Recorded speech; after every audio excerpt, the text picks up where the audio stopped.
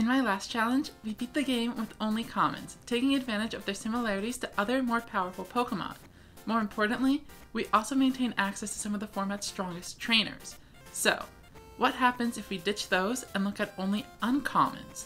Of the 198 cards in the base fossil era, 51 of them are uncommon Pokemon.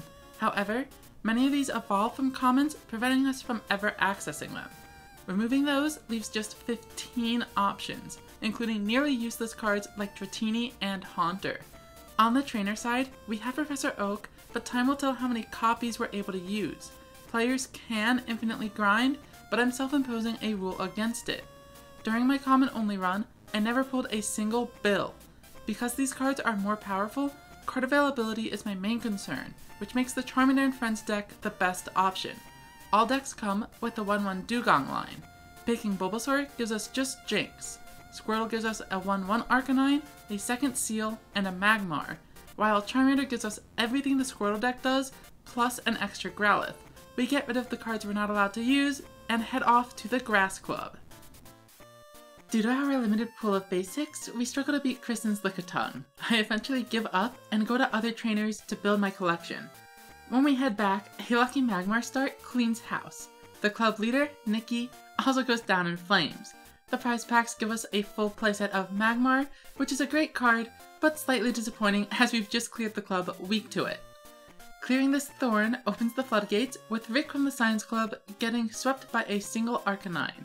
The Fire Club leader, Ken, can't handle the heat from Magmar and Arcanine, and the Lightning Club sees yet another Arcanine sweep. Our reliance on Fire Pokemon means I skip the Water Club, but we've already blazed through half the medals. Let me know whether you prefer this faster pace or the more detailed match explanations from the Commons Only challenge.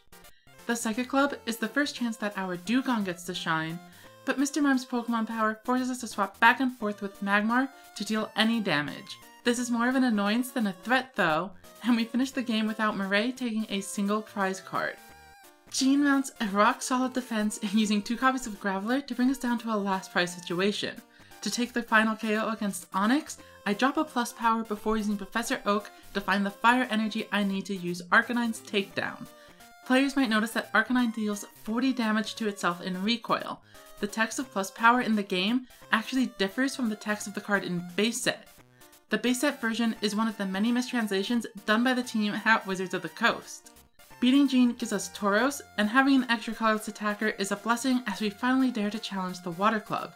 Our first attempt goes horribly due to coin flips on Smokescreen and paralysis on Bubble, but the next attempt goes much better, with Jinx dodging an important confusion roll to pick up the first KO with Meditate. Full heal lets us push through paralysis, and Farfetch'd goes ham on several Goldeen before a second copy eventually takes out Horsey for game.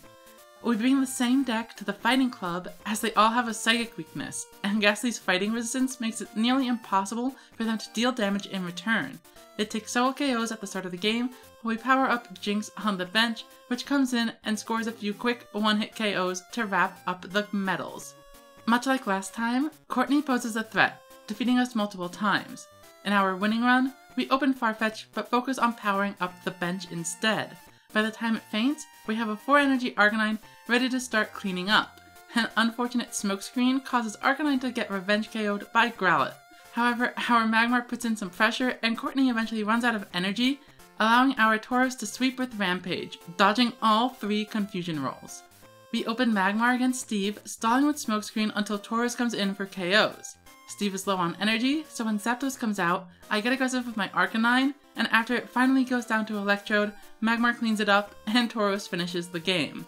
We take out the fire cards against Jack, but our psychic types struggle to damage Ditto. We whittle it down with Seal before taking the first KO, and Jinx gets Articuno down to just 10 HP before going down itself, letting Ghastly pick up a KO. Dugong takes out the second Articuno right away, thanks to poor flips on Blizzard, and then finishes out the game by KOing Lapras and an opposing Dugong. Rod is a joke of a penultimate boss and loses 6-0 to a single Arcanine despite having cards like Lapras to hit for weakness, and Ronald doesn't fare much better. Magmar takes out Dratini, and our second copy KOs an Eevee.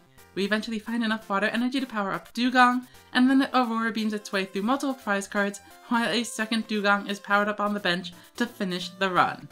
Ronald is not a difficult trainer, and the struggle we had in the Commons Only run is the exception, rather than the rule.